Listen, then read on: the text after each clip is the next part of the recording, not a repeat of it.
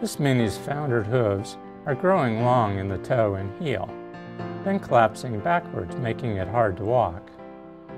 By following my trimming guidelines on this mini's first trim, the hooves are shorter from the bottom up and the toe back, restoring some balance. In the before and after pictures, notice as the hooves are reshaped, the hairline drops in angle, and the coffin bone rotation is decreasing with this angle change.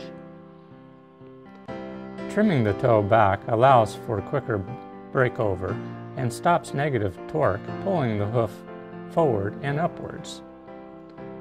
This is a temporary correction that will grow back slightly shorter each time. Trimming more often will maintain the shorter hoof for quicker recovery. Horses will never recover from founder when hooves are growing in this direction. They will only slowly continue to deform.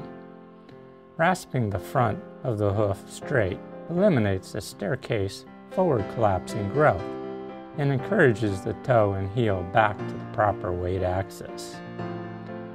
Natural trimming helps the horse's hoof mechanism to restore balance and health, one step at a time.